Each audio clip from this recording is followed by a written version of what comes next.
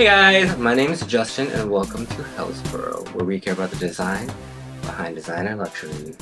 And if you do too, make sure to subscribe. I'm so sure something cool is gonna happen there, so look forward to that. So, for today's video, I fully realized I had not done a bag collection video in over a year. Wait, over 2 years? I don't know. In a while. So I thought I would refresh that. I'll link the first one I did just so you can see how much I've grown and how much I really like turned into like a new person. What? What's in here? Oh, I'm lactose intolerant. This is just like an overview kind of video. I'm gonna show you some bags, give you a couple of thoughts, but like I'll link all of the bag reviews somewhere. Oh, down there.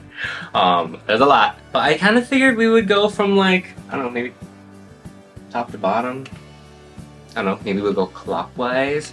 I don't know. Let's go on this journey together and see where it takes us, because the world is limitless and we are the masters of our own journeys. So let's start.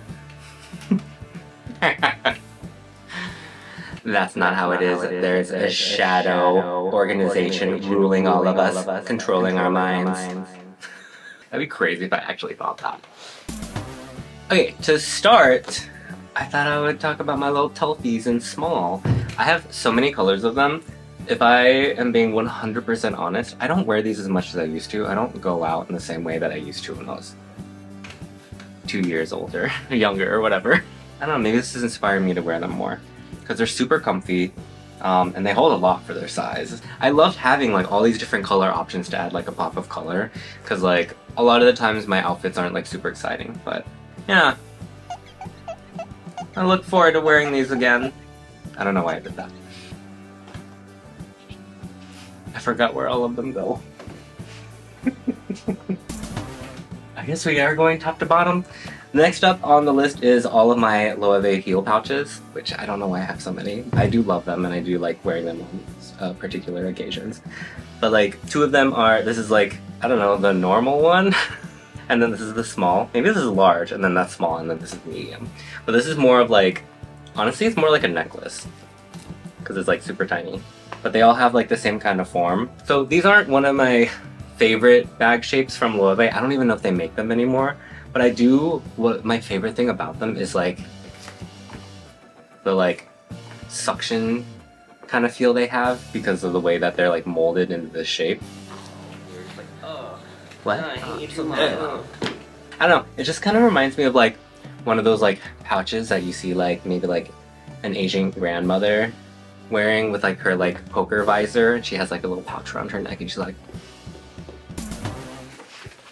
okay. I guess the next thing I'm going to talk about is the Telfar pill that I have. I think this is size medium. If we're being 100% honest, I literally never wear this because it's so uncomfortable. The design is fantastic, and I do think like if I was going to go on like a little hikey adventure where I needed something like this to attach to a bag or something like that, I would, because you can detach it from like the lanyard. And it's great because it's waterproof, but like the utility is built in, but it's just not there for me. And I think that's what like makes this bag suffer. But I still think it's a really cute design. I think I'm gonna continue in a way that's like below premium, like below luxury. I'm a sucker. I fell for the whole crescent bag from Uniqlo trend thing, except I got mine in Asia, and mine has soot sprays from Studio Ghibli on it, which I'm sure was available like everywhere. But like, I love it. It's like a little rainbow bag and it's super casual. Like I could have gotten it in black and been like, you know, oh, it fits my style or whatever. But I'm like, if I'm gonna wear something sporty and casual, I might as well make it super casual and at least a little fun. Do you guys want to see a review of this? Everyone's done a review of this, but I don't know, maybe I might as well, because I love Ghibli and I assume that a lot of you guys love Ghibli too. But yeah, no, I love this. I wear this a lot because I don't care if I mess it up. Alright, the next on my list I have this published by Bucket bag. Check out the review. I tell my full story of how I got this on sale after it was like just dropped. I think there's a glitch on like the website that I bought it from. But yeah, I know I've made so many jokes before about like I love like an uncomfortable piece or like a difficult piece to wear because it like makes it more interesting for me. This is one of those instances. I do not wear this.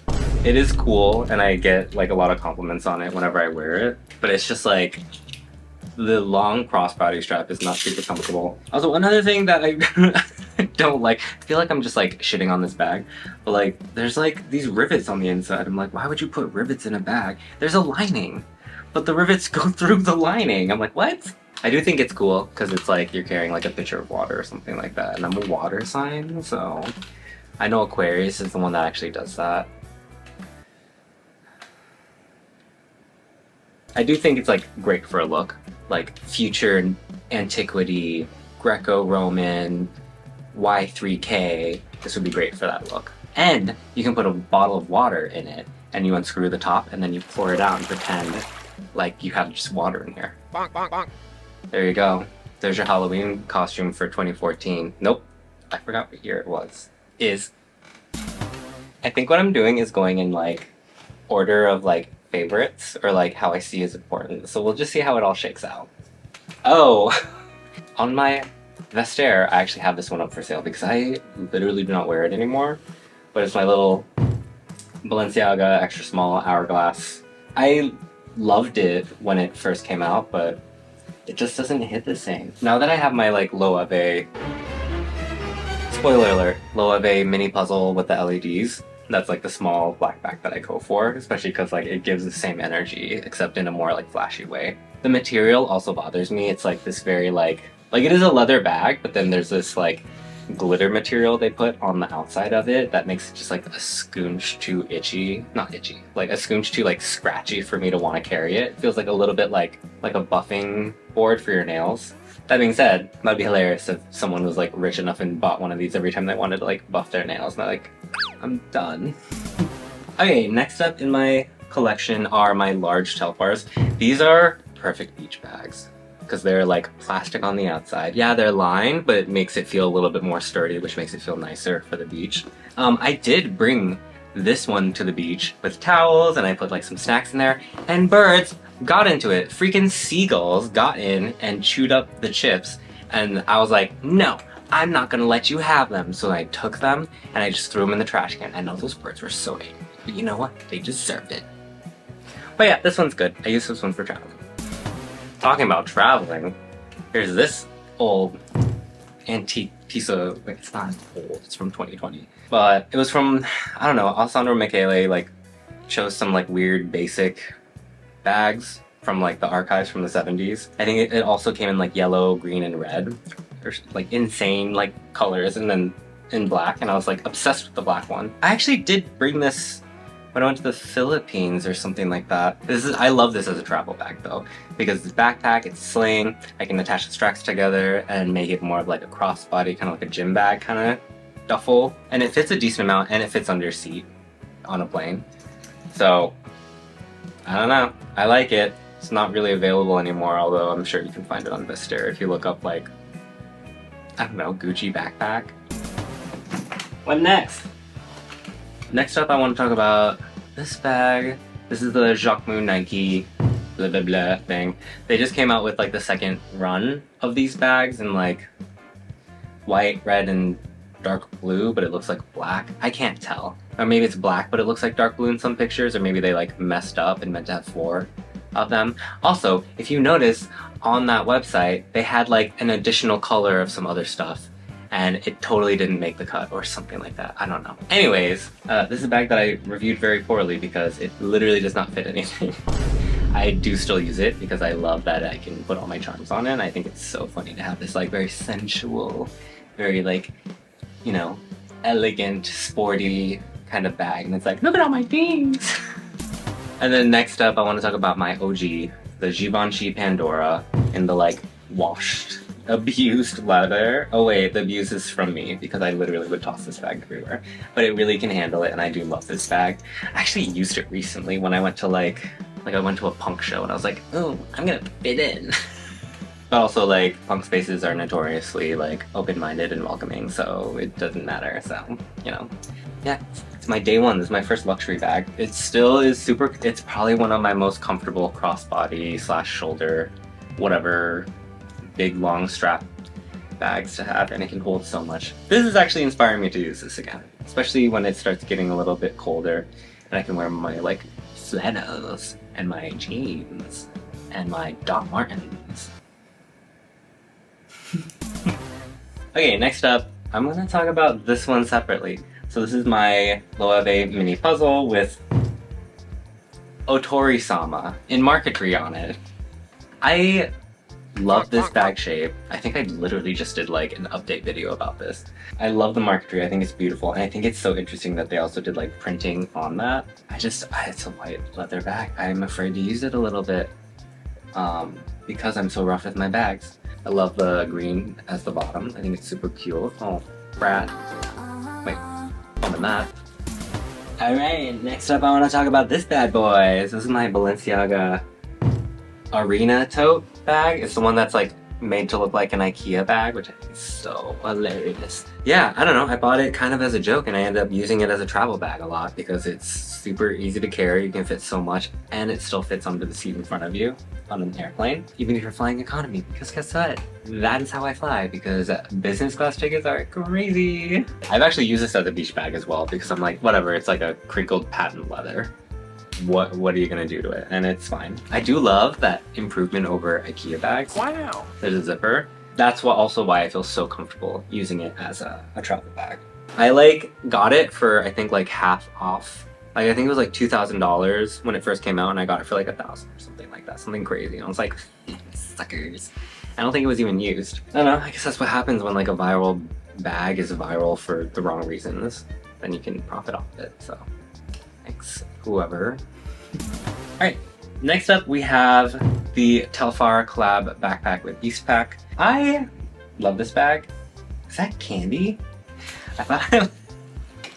I bring this bag a lot. I actually like bring it when I have like little day trips out to like hike or something like that, just because I'm like, it's comfortable and I can wear it multiple ways, and there's a zipper and it's nylon. Like, what more could you ask? And it's like a rectangular backpack. That's so funny because every time you think of like a backpack, I think of Jansport or Eastpaks where they have that like kind of lump shape, but there's a rectangle. Beautiful. Who would want more? Not me. Oh, it's just a wrapper. This is getting challenging now. Oh, I should have done this one before, but you're seeing it in real time. You're seeing my mind at work, which is not doing anything. This is my Moschino fake out McDonald's Happy Meal bag. I love it. Any bag that's leather and then has a little bit of plastic on it for comedic effect, I love. And you know what's funny? I got this bag secondhand. It used to smell like some weird perfume that like whatever little girl owned it before used. And it doesn't smell like that anymore. It's a little dusty. I don't use it so much because, I don't know, I should. It's hilarious. I've put an actual Happy Meal in here for a gag on either TikTok or for this channel or whatever. Chain's super worn down, but like Moschino is like not like heritage level necessarily, so. But I got it for really cheap, so that's what matters. Okay. The next bag I want to talk about is a different hourglass bag, but this hourglass bag, I still love it. But no, this one's really important to me. It's a limited edition, and it was like Alessandro Michele. It's so funny. I went into a Gucci store when I was in Barcelona like a couple years ago, but I guess I wasn't wearing any like luxury on me, and like the lady was like, oh yeah, you know, like Alessandro Michele is leaving the house, so you should get something before he's gone, or like now that he's gone or whatever. And like I didn't have the heart to tell her, be like, oh, I got like what I consider a grail, you know, for me. Like, and I had a big one, which I think I like better than the small. Now that I've like I'm pointing at the one that I'm selling. I actually wear this one now. I cooled it down a little bit because I was like, all right, this like logo mania kind of thing, whatever. But I don't care anymore, and I like wearing it because I like the bag. It's a very important bag to me, and I think it's cool, and I don't care what anyone says about it. Oh my god, I am kind of ranking them. Alright, so the next bag I want to talk about is my Chanel hula hoop. This is like the medium size. I haven't used this bag much because like it has the like lamb skin and it's like super soft and supple and delicious. I've resolved to at least wearing it once, and I wore it to a different country. Wow. So I'm very proud of that, and I discovered that it's actually a pretty good bag to carry around. It got a decent amount of looks as well, but no one like said anything because like where I was, like everyone there was pretentious, and I'm like, okay. But yeah, it's like held up pretty well for being like a bag from 2004.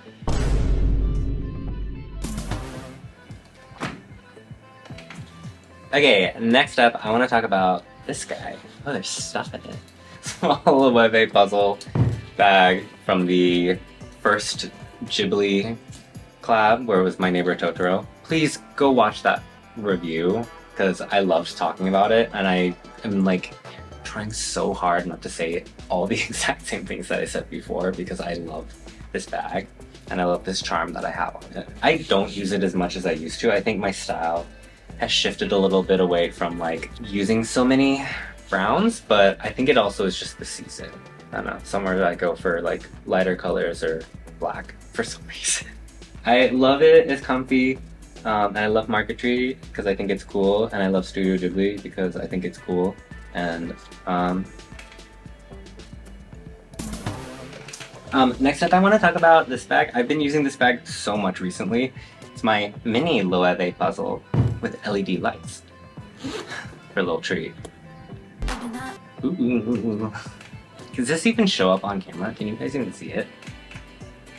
I love that it's just literally, it looks like a regular mini puzzle, and then it has a light switch and a freaking battery pack that has a Loewe logo on it. I mean, obviously that first, but this also cemented Loewe as like my favorite brand, a brand that doesn't take themselves too super duper seriously. You know, their craft work and their artisanship and stuff is like really impressive, but also like being able to have humor in pieces. Bonk, bonk. I think this might actually be my most used bag, which is really funny that it's so small. But hey, you know. Hey, you know. Next up, I want to talk about, this is such, I literally never wear this bag. I wear it like if I have like something formal to go to. This is like my like clutch or whatever, which is funny because half the time I actually wear it on my shoulders, because that's what it is. This is a convertible bag that you can hold as a clutch, and you can hold it, put it on your shoulders or whatever. Watch the review, I try it on all the different ways. But I love this bag because it was a collaboration with Elizabeth Diller, my favorite architect. He's the architect who designed, along with like her partners from Diller Skiffedio and Renfro, the High Line. That one museum, no, hold on. Come on, brain. The High Line, hold on. The shed on the High Line. Oh my god, hold on. What's that one, like, performing arts school in New York that has ballet and stuff like that? That one? I don't know. I've literally, living here, I've forgotten so much about the United States. But, alright?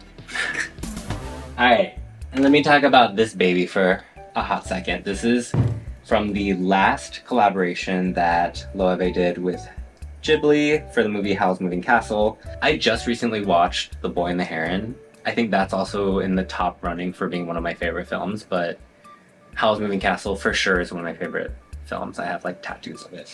But it's, come on, look at the craftsmanship. It's crazy having like all of this amount of detail. And it has that little like suction thing that the heel bags do. Like if we like think back to, I don't know, maybe like a couple minutes ago. This is a grail for me. Honestly, the backpack is a grail, but like that's ridiculous, and I'm never gonna have like that much money to spend on a bag. Also, I think they only made like 3 or something, or maybe like, I don't know, 10, whatever. You wanna know what's in it? No. Because there's nothing in it, there's just a strap. And then lastly, I want to show you one of my newest acquisitions. It's the Birkin Himalaya. So you can see this beautiful crocodile. This is a bag from, what is it called? Grocery bags? Yeah, it just says grocery bags. And it says, groceries cost as much as this bag, which is about right, yeah. But I use this for groceries, and I think it's hilarious, and I love carrying this like fake looking Birkin, because there's just comedy in it for me. But that's it. That is my handbag collection. For some reason I feel like I'm forgetting something. Okay. Just need to get back into the headspace. A new day, because I forgot to film this. I can just edit this out. No, you know what? I'm gonna keep this in. I'm honest. I forgot what I was talking about. Yeah, I have a ton of medium Telfar shopping bags. Is that the name of them? Shopping tote? If you look at any of the reviews I've talked about, I've done like multiple update videos as well. This bag is like a workhorse. It's my daily driver. I've never had, in particular, an issue with them looking too ratty, despite this being like 4 years old. It's a little ratty, but you know, it's worth it. They age super well and I love them. I personally couldn't ask for a better work bag because every time I'm like, okay, I'm gonna bring in lunch, I'm gonna bring something else in. I'm like, oh, do I need to get a bigger bag? No, everything, it always fits, super comfy. And I just love the little community that exists around it. And I still see like more and more people wearing them around Europe and it makes me very happy. So this is a cool one. I don't know, what am I talking? Let me know if you like any of my bags. Let me know if you think my bags are stupid, because if you do, then we agree. Most of them are dumb. But yeah, that is all I have for you guys today. If you like this video, make sure to like and subscribe. It lets me know that you like this kind of content and that you too care about the design behind designer luxury. I'm sorry.